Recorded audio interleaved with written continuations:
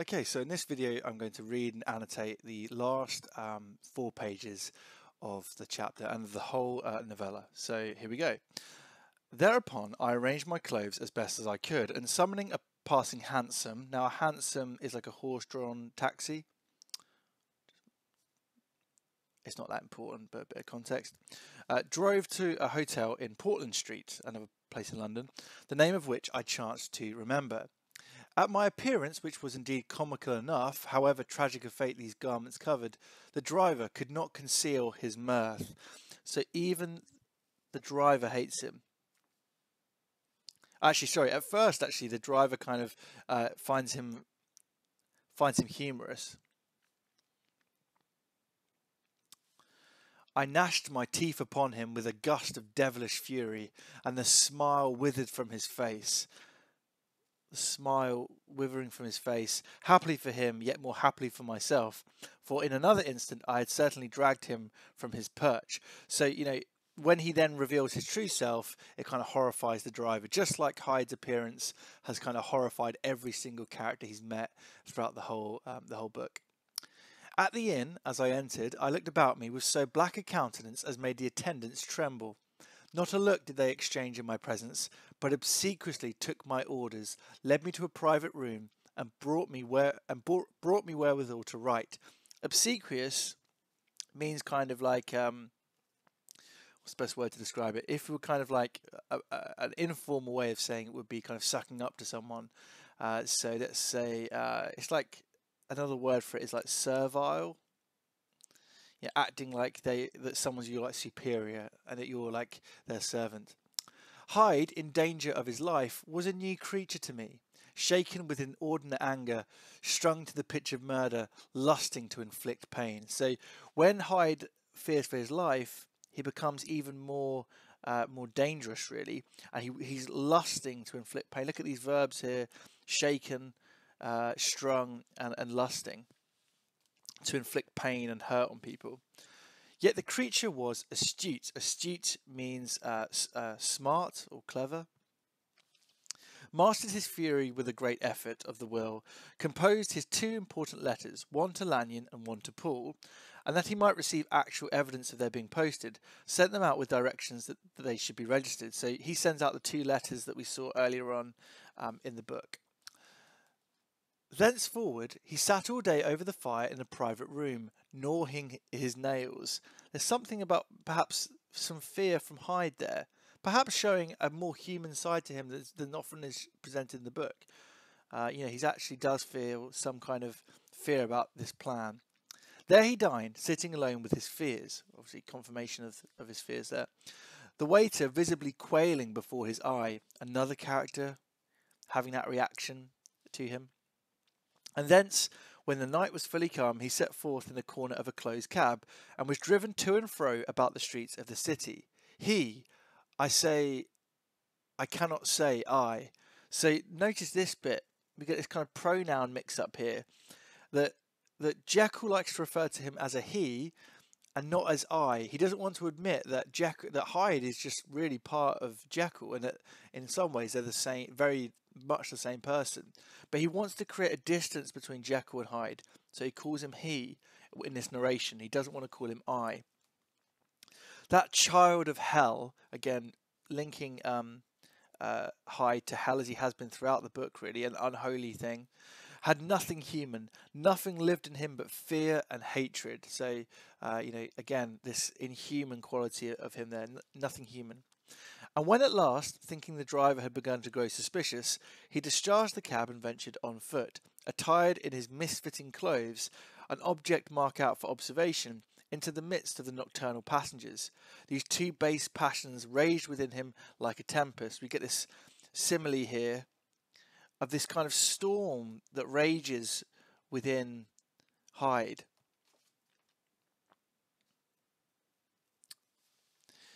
He walked fast, hunted by his fears, chattering to himself, skulking through the less frequented thoroughfares, counting the minutes that still divided him from midnight. Once a woman spoke to him, offering, I think, a box of lights. He smote her in the face, and she fled. Bit of an odd little incident here, actually. A woman, offers him a kind of I don't know, a cigarette or something. He smote, it means he struck her. So he sort of punches this woman.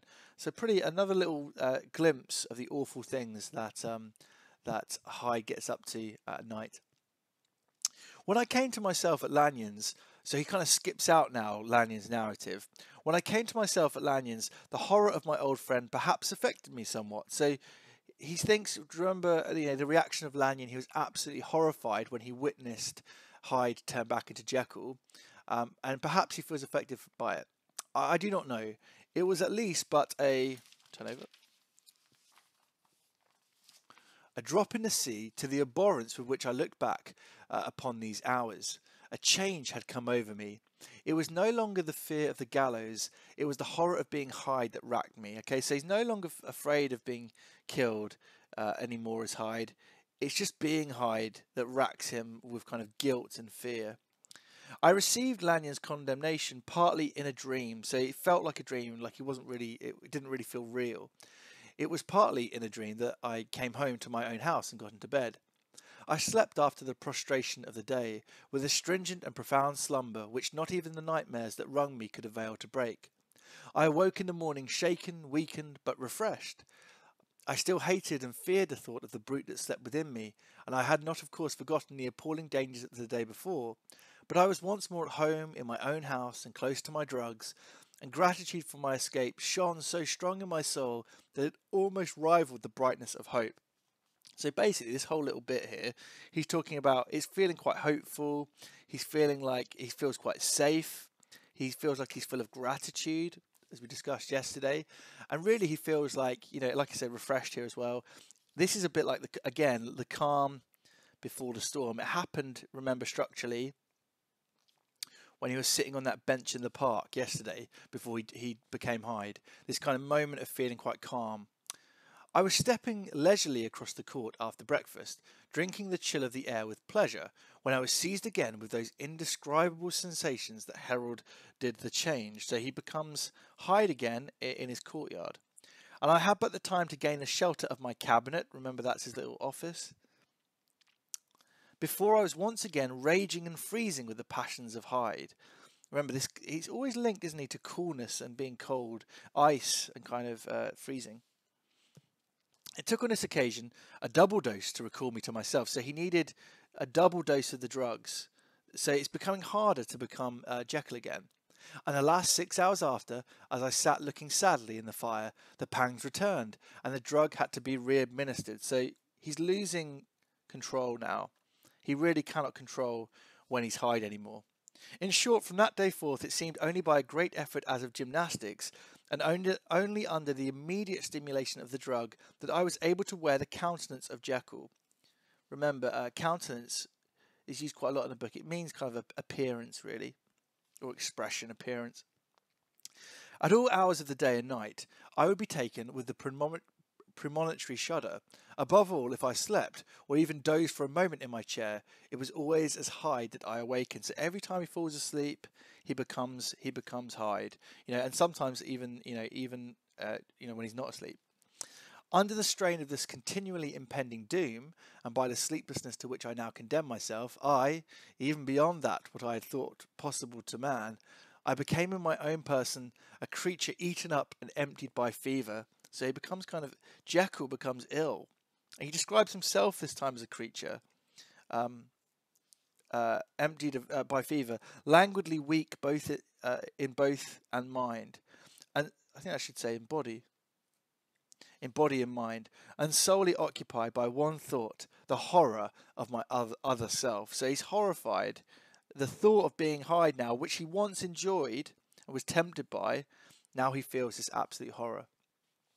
But when I slept, or when the virtue of the medicine wore off, I would leap almost without transition, for the pangs of transformation grew daily less marked. So there's less of like a reaction, it just sort of happens quickly. There's less of all that build-up like we saw with Lanyon. Into the possession of a fancy brimming with images of terror, a soul boiling with causeless hatreds, and a body that seemed not strong enough to contain the raging energies of life. So when he becomes Hyde, he's full of these images of terror. His soul is boiling, causeless hatreds. There's no rational reason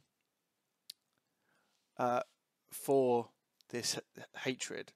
He just feels it instinctively. This is a good line. The powers of Hyde. We should make sure we note this down. The powers of Hyde seem to have grown with the sickliness of Jekyll. So the balance there again of the power struggle between them. It's a really clear example. As Jekyll gets weaker, Hyde gets stronger. And certainly the hate that now divided them was equal on each side. So they hate each other. Jekyll hates Hyde. Hyde hates Jekyll. Good hates evil. Although remember, Jekyll doesn't fully represent just good, really. With Jekyll, it was a thing of vital instinct. He had now seen the full deformity of that creature that shared with him some of the phenomena of consciousness and was co-heir with him to death. So if they die, then they both die. They're co-heirs to it. They would both die. Also interesting, we've heard about deformity throughout the whole novel. Well, here we get this idea. He has seen the full deformity. People of other characters, even Utterson, have just seen glimpses, but actually he's seen the full deformity, and it horrifies him. And beyond these links of community, which in themselves made the most poignant part of his distress, he thought of Hyde for all his energy of life as of something not only hellish but inorganic. Okay, so there's something unnatural about Hyde. He is inorganic. He should not exist. And actually Jekyll perhaps regrets ever kind of separating him from himself. This was the shocking thing, that the slime of the pit seemed to utter cries and voices, that the amorphous dust gesticulated and sinned, and what was dead and had no shape would usurp the offices of life. And this again, that insurgent horror was knit to him closer than a wife. So again, they can be compared to brothers in this book, fathers and sons, and now to like a husband and wife. Closer than an eye lay caged in his flesh. So he's trapped, Hyde, at the moment, inside Jekyll, where he heard it mutter and felt it struggle to be born, and at every hour of weakness and in the confidence of slumber prevailed against him and deposed him out of life. Deposed means kind of like almost like stolen, really, taken him out of life, depositioned him out of life. So basically, he's living in this horror of this monster inside him that when he falls asleep is going to take his appearance. The hatred of Hyde for Jekyll was of a different order. So just the way that Jekyll hates Hyde, Hyde hates Jekyll, but differently. His terror of the gallows drove him continually to commit temporary suicide, as in to change back to Jekyll. So he's like, oh, I might get caught by the law, don't want to get strung up at the gallows, well then I'll change back to Jekyll to be safe. And return to his subordinate station of a part instead of a person. But he loathed the necessity, so he hates having to do this. He hates having to become Jekyll to be safe.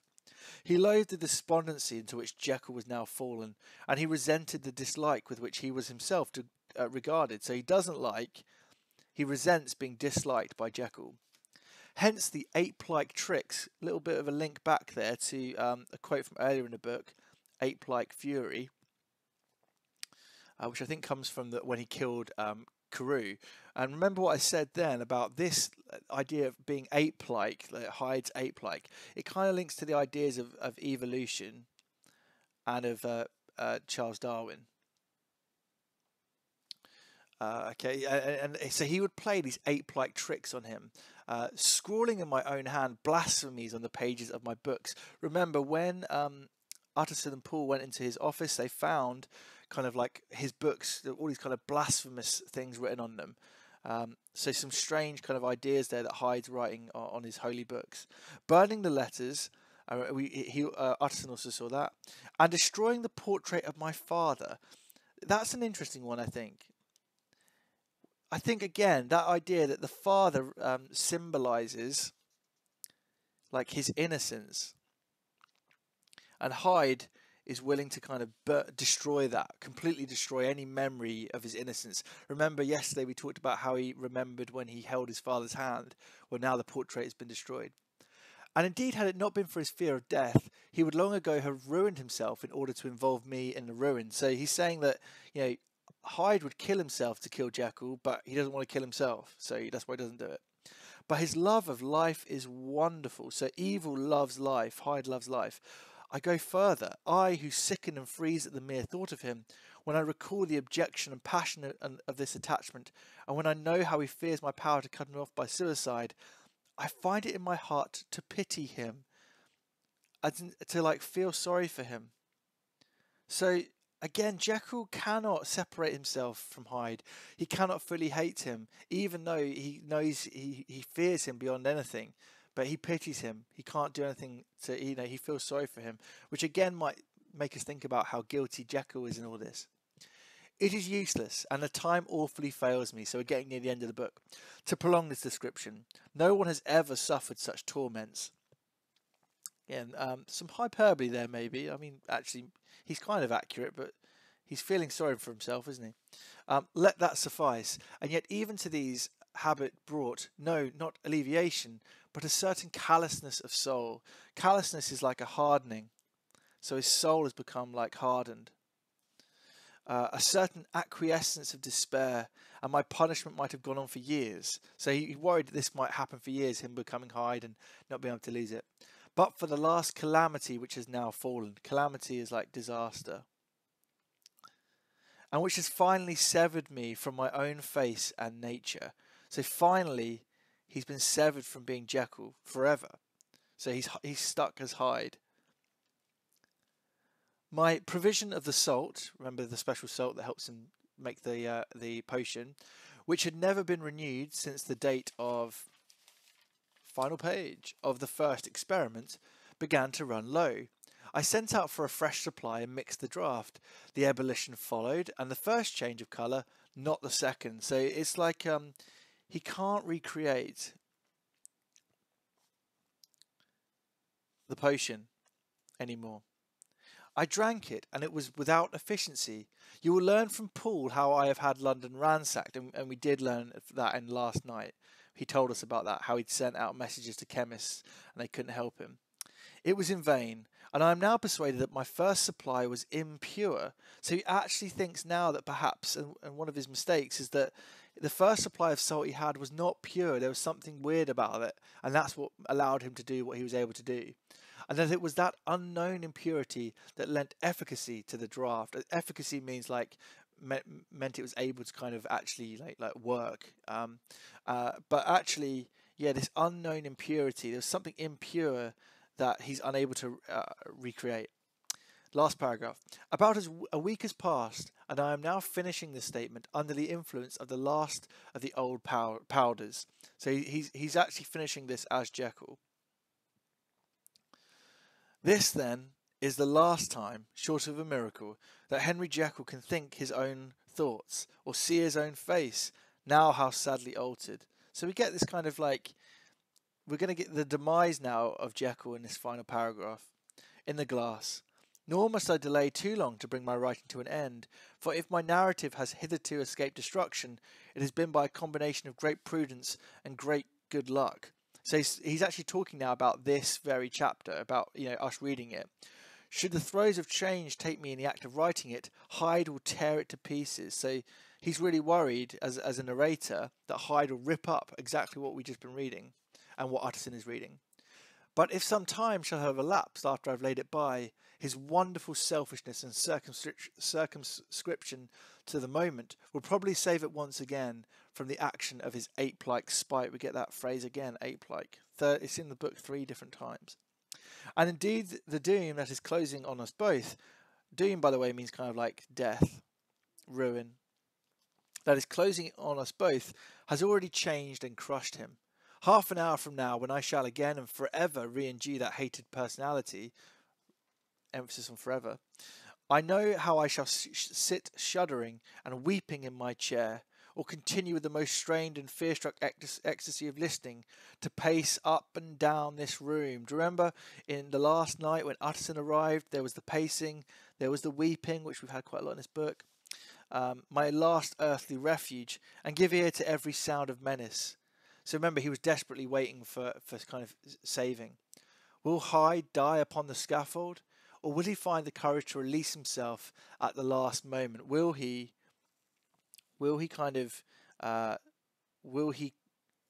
Will Hyde die, like, will he be caught by kind of police, as in on a scaffold, like will he be hanged? Or will he release himself? Will he commit suicide? God knows, I am careless. This is my true hour of death, he's saying. This is my final hours. And what is to follow concerns another than myself.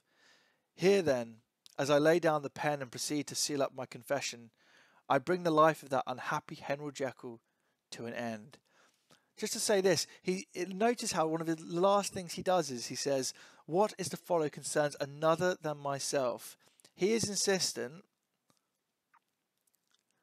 that Hyde is separate to Jekyll. However, that's something for us to question. Are they separate? Because they're intertwined. They are, all the evil in Hyde is the same evil that exists within Jekyll, just not balanced. And obviously he lays down the pen, and he ends the book, and he brings to an end. Obviously he's confessed the life of that unhappy Henry Jekyll. Notice the word unhappy. He had a pretty miserable existence, and even when he tried to change that by becoming Hyde, he couldn't fully live that sort of life. So an interesting thought. And remember what happened in Last Night. They found, because obviously the Last Night kind of carries on from the end of this letter, in that we saw Hyde dead on the floor. So we know Hyde committed suicide. Although I just want to leave you with one kind of thought. If you remember when it was described, them seeing the body, it looked like it was kind of twitching still. It was still kind of moving.